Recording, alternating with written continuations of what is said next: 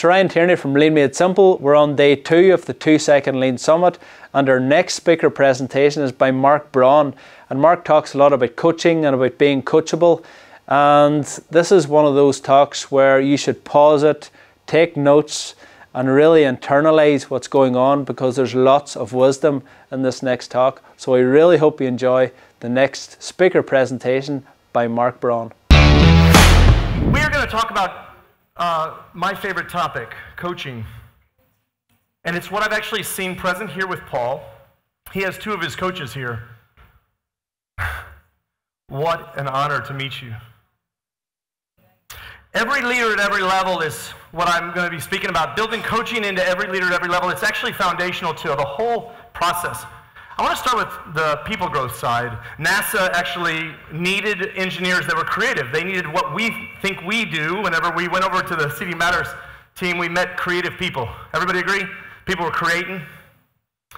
NASA said we need more creative engineers, and so they did a study of 1,600 people over a lifetime. So there was a longitudinal study. They started at age 5, and then tested them again at age 10, at 15, and then as adults. These are the results they found. At age 5, anybody got any 5-year-olds? They are creative geniuses. 98% of age 5, when they tested them, were creative geniuses. They could come up with all kinds of creative solutions. They took the same 1,600 people and tested them at age 10. They had lost 70% of them. By age 15, only 12%. And as adults, 2%. Now, I will say we've got an overpopulation here of creative folks. You have signed up for an event that's basically a creative event. It's under a topic called Lean, which is about how do you get continuous improvement. So we got more than 2% of us here. You've heard Paul say it only works in about 2% of the people. Philippe? About 2%. Here's the part that I want you to see, the part in red. I wrote it in my hand because it means so much to me. Unlocking that creative genius inside of those humans is actually the only job we get paid for as leaders.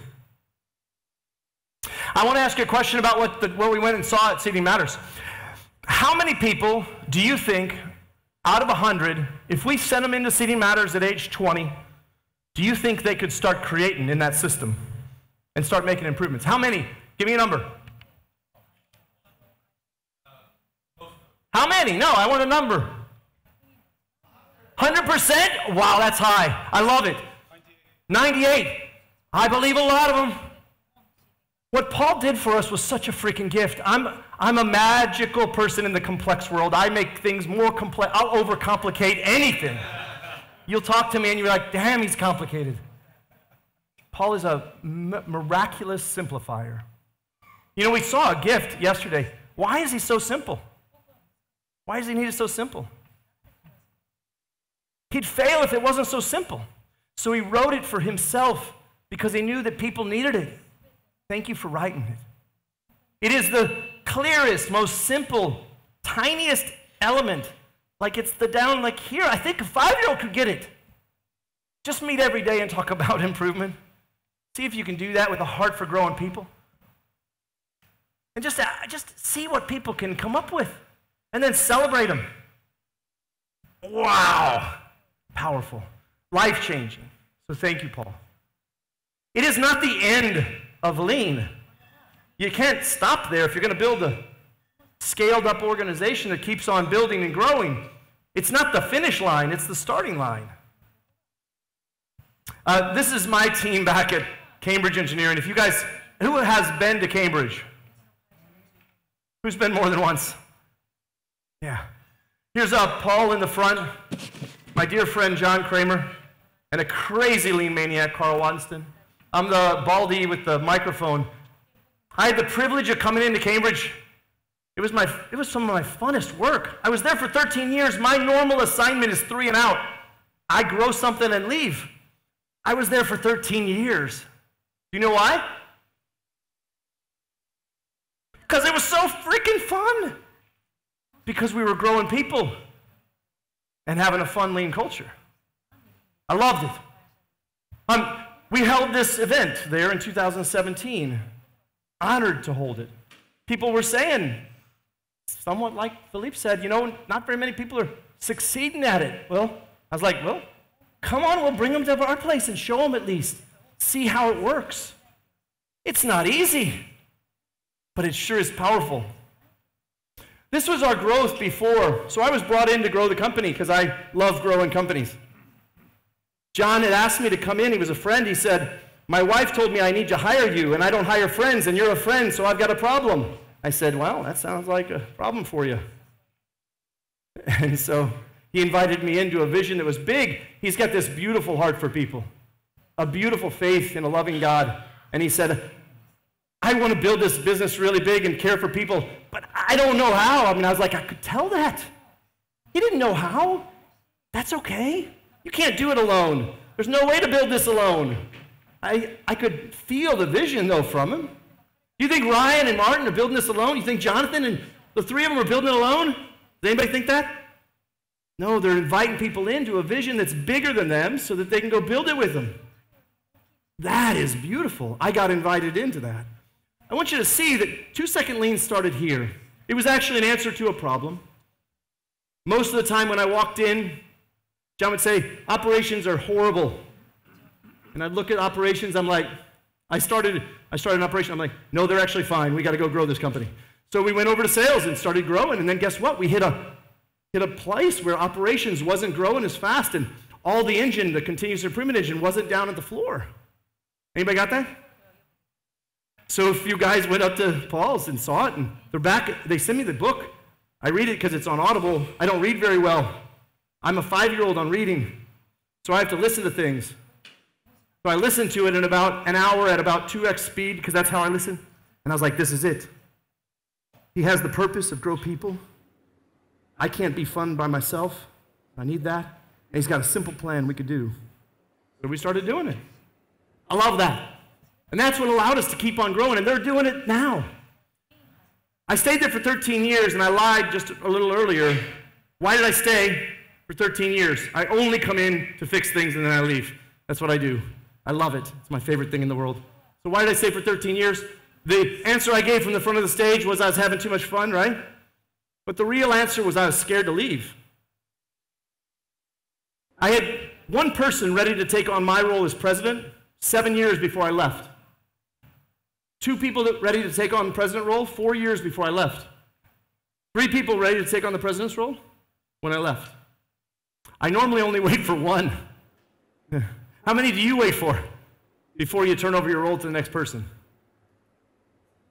If you're the supervisor, if you're the operations leader and you got people underneath you and you're like, yeah, I'm not going to give you the job because I'm in it. I'm not, yeah, it's not going to happen because I'm in the role and I'm good. I got to stay in the role. That's what normally happens. We actually look at other people and we say they're probably scared to pass on their knowledge of welding, or they're probably scared to pass on their knowledge. They're probably scared of getting lean because they wouldn't be a valuable person. Well, I was scared. I spent 60% of my time coaching other people. Coaching was my job. 40% was something else. I don't even remember. But I loved the 60%. And that's why they kept on growing. They were incredible. Watching them grow, they were like, wow. They keep on making different improvements. And some of them are very tiny, and some of them are very big. But they're all stepping out of their comfort zone, Philippe, and growing.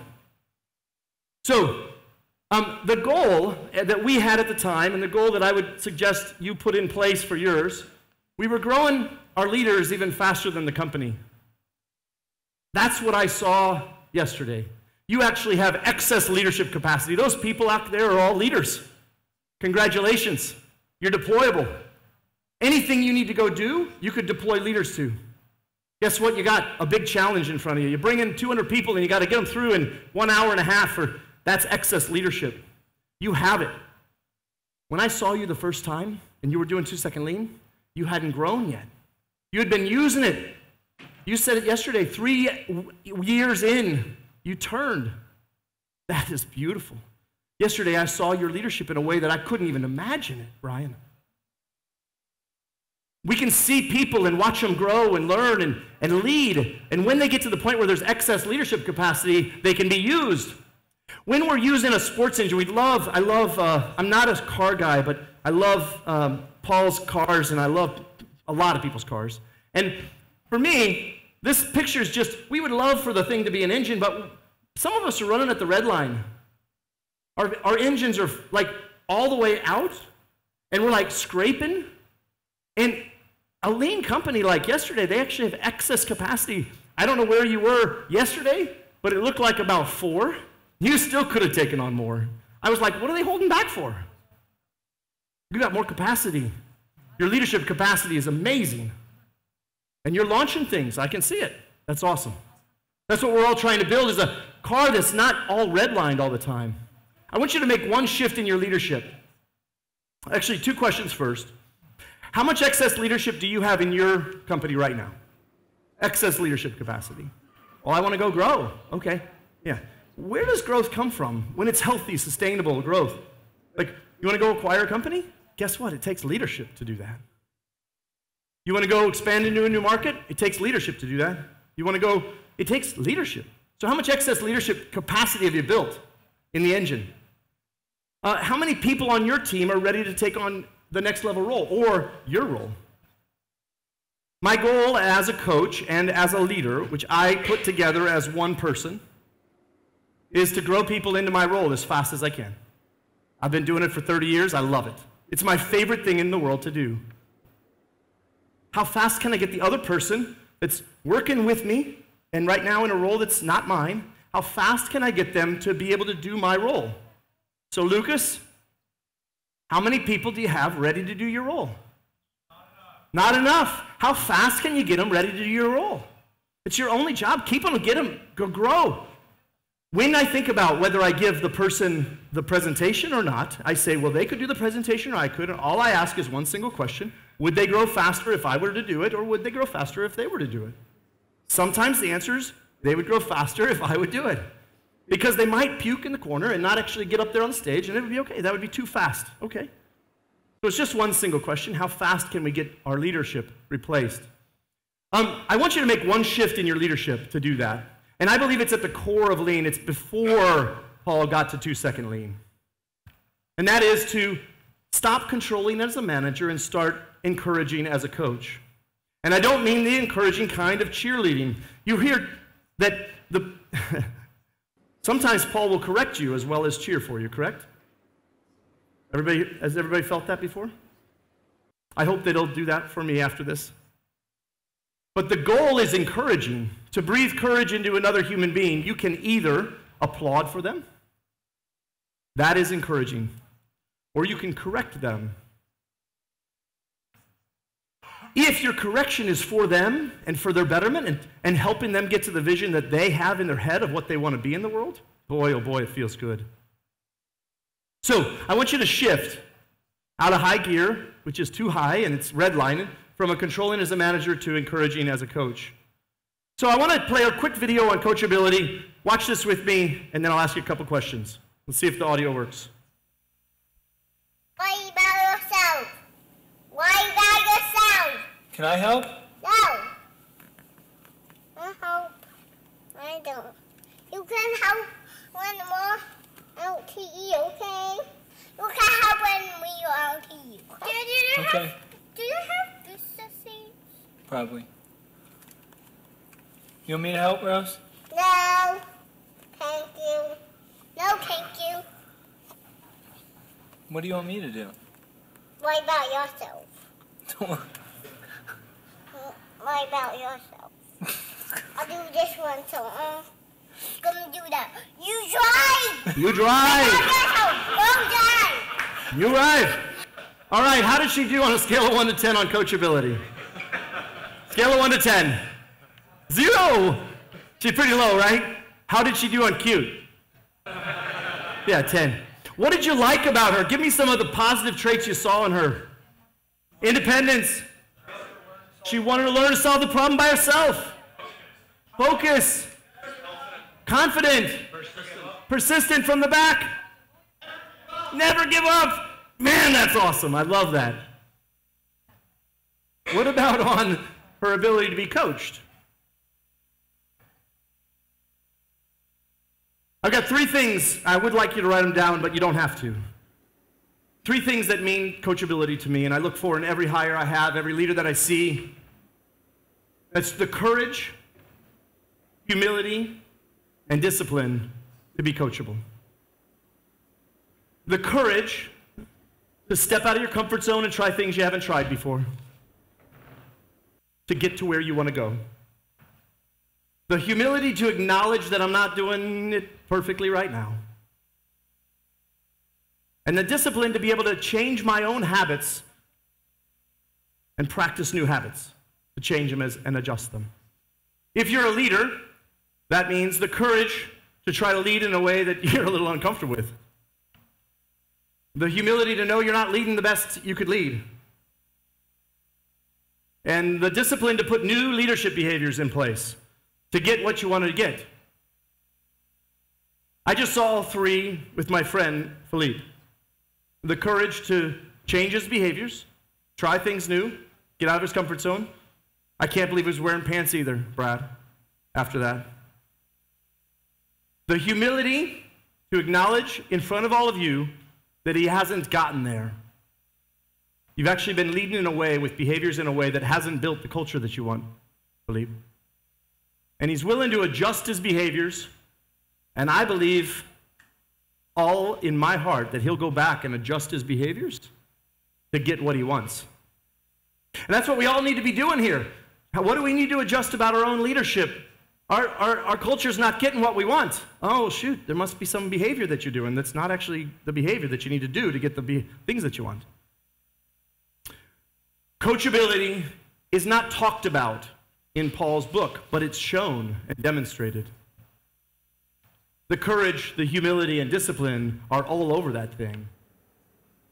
But when it's in a book, it looks like he kind of knows what he's talking about, doesn't it? It kind of looks like he knows it, like I know everything. It's like, here it is, I got it.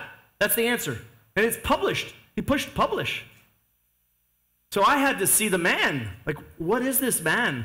So I go to Japan and I watch him and he's learning. He's on his knees learning. He's like learning, deeply learning. He already wrote the book. He already knows everything. He's deeply learning. He's studying. And guess what he's studying for? Who he's studying from? These 2 gentlemen, Rich Yoshingo, Norman Bodek. He is sitting there at their feet saying, I learned everything from them because they were my coaches. When he's out in front of you and there's no coaches present, he might say, I know exactly what I'm doing because he's the coach in the room, right? He might be correcting you. Sometimes you're an incredible encourager. And he will correct you. Our coaching is not actually just cheerleading. It's not just clapping. You actually have to correct. The best coaches in the world don't just sit there and watch a player on the field running all over the place and say, that was awesome. Philippe, if we coach a person with a bad improvement and we go like this, that was awesome, and we don't see the person and we don't help them correct, then we haven't done our coaching job. I want you to reflect on who's the most encouraging human being that you've ever been in contact with. Leader, coach, teacher, someone in your life that you've ever been coached by that's done this kind of thing, that's clapped or corrected. Get them in your brain. And I want you to think about what they did. What did they do? What were their behaviors? Does anybody have one in their head? Who is it?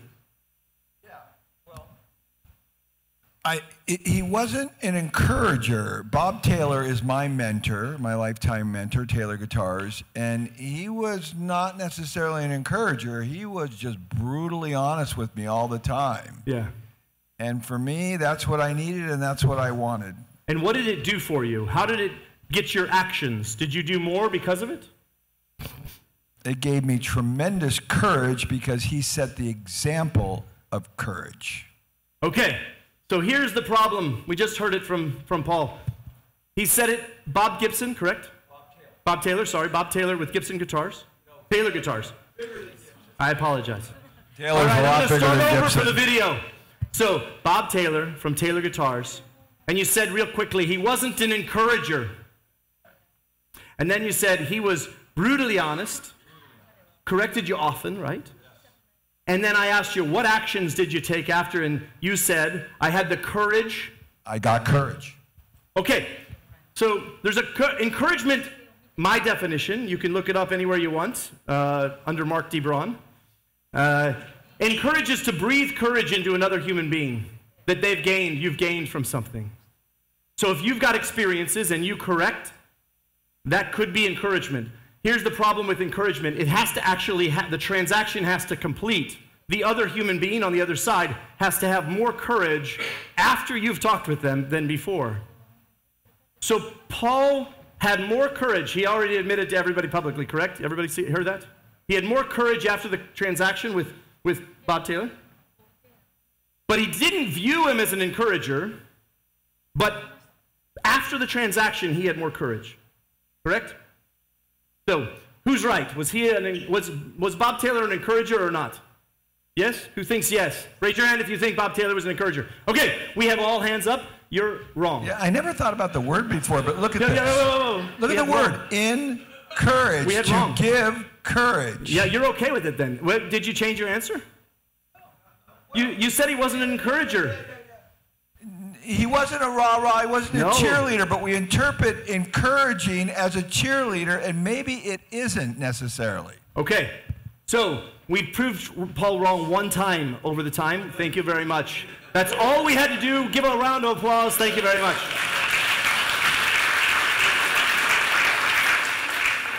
I love you. I love your heart for others and the way you serve. And you are an encourager to so many people in this group. Right now, you have a disconnect between encouragement and clapping. Bob didn't clap for you. He challenged you, which gave you courage to go out and do great things. I want you to know that that is encouragement, and you do it for people. I just never thought about it that way. I understand. Well, maybe learned you'll something change today. Yeah. So this is one of my favorite encouragers. Richie Oshingo, Paul actually introduced me to as one of his coaches. And I watched and I said, oh my gosh, Paul is learning so much from this man. I want to learn from this man. So Richie came over to our plant and he started seeing our things. And, you know, there's a lot of clapping in Cambridge. We clap well. And what we do is correct in private. We don't correct in public. Richie has a different method of encouragement. He corrects in public. So I'm walking along as the president of Cambridge, and we've got a pretty nice plant, and he is hitting me. He hit me 16 times on the arm. He said, no, Marc, no, that is your problem. He called out every area that was a challenge, and he hit the president of the company on the arm and said, that is your fault. That's your responsibility. You need to take care of that. In front of all of my people. Guess what I had after that visit? What? Bruise, yeah? What did I have? What? Somebody yell it. Paul had it after Bob Taylor. Courage, yeah, I had courage like steel. I was like, we're going to go kick, we're going to knock down the world. He had hit me 16 times, told me how bad it was all over the place, and I had courage coming out of my pores. He had been an encouragement to me. This man could do it somehow magically with no applause.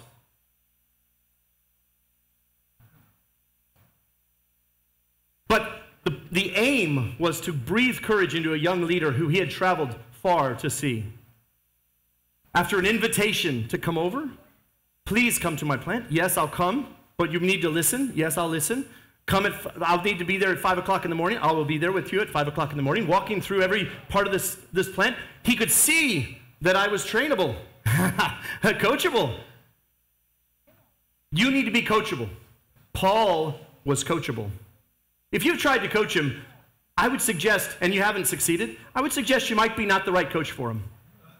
I would maybe turn it around and let him be the coach for you. But if he turns and he shifts, keep going. This is a book that I have used in my coaching practice, and I really like it. I want to give it to you because I really enjoy it. It's what got you here won't get you there. It's not by me, but it is a fact. We heard it from Brendan yesterday. And some of us think that the process that got us to here, if we just keep on going, will get us there. And It could be true. It's actually not true on scaling companies. As you build and grow companies, you actually have to start doing things differently. And you have to know what to do differently. As we think about our own behaviors, I want you to look up a list, and if you want, I'll give you a link later, but there's 40 bad habits that we have as leaders on this list, and I love reading them and going, oh yeah, I've got that one, oh yeah, I can do that one. And some of it is discouraging to our team. Not correcting to our team, it's discouraging to our team. And we don't want to discourage them, we want to correct them. I want to end with a coach of mine, Gary Ridge. Gary Ridge is the past CEO of WD-40. He's built an incredible global organization. WD-40, does anybody know WD-40? Yeah? Yeah. He's a good one. He's just exited, and now he's chairman. And I want you to hear what he thinks about coaching at the highest level in organizations. Not from a lean perspective, but lean at the best. Let me first talk about the value of coaches as leaders within the organization. And it's really based on one premise, is that we as individuals are not capable of maximizing our opportunities on our own. So our job is to do whatever we need to do to build the relationship between ourselves and those we have the privilege to lead. And the whole concept of coaching is about, I'm not here to do your job. I'm here to help you do your best job.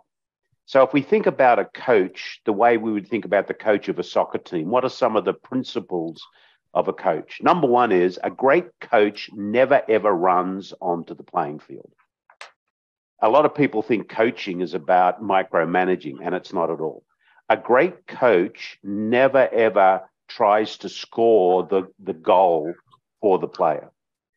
A great coach spends a lot of time on the sideline observing the play and identifying how the player can improve their play to win the game that they want to win. So, which is really important.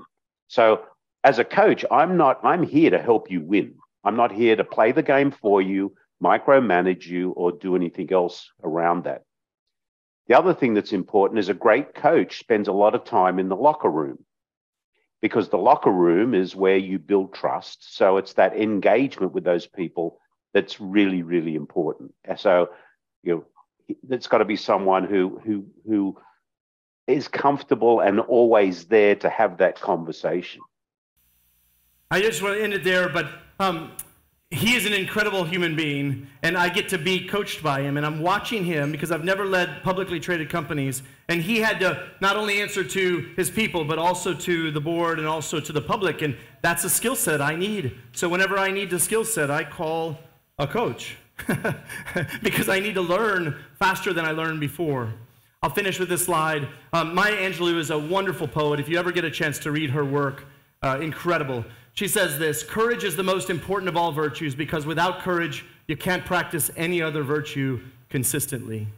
You are in the courage transaction business. You are encouraging other human beings to grow, and you're setting up systems to do that. If you think of yourself, if coaching is a helpful mindset to think of it, sensei would be another word. I can tell you, Ritsuo Shingo knew his purpose in life was to give his knowledge to others and to help them grow. That was his ikigai. I got to be privileged, like Paul did, like you can be with others, to be able to get that encouragement from others. But then you can go out and encourage others yourself. It'll take you courage yourself to grow and learn. It'll take you courage to be coachable, because it's not easy to take corrective advice from people and to take correction from outside. Do it intentionally, do it on purpose, and then give that forward freely. And reach out anytime. This is just a LinkedIn post right there. If you connect with me, I would love to connect with everybody here. I just love this community. And so I don't know that we have time for questions, but just wanted you to know, stay coachable, stay humble, stay courageous, disciplined, and go out and encourage others. Thank you.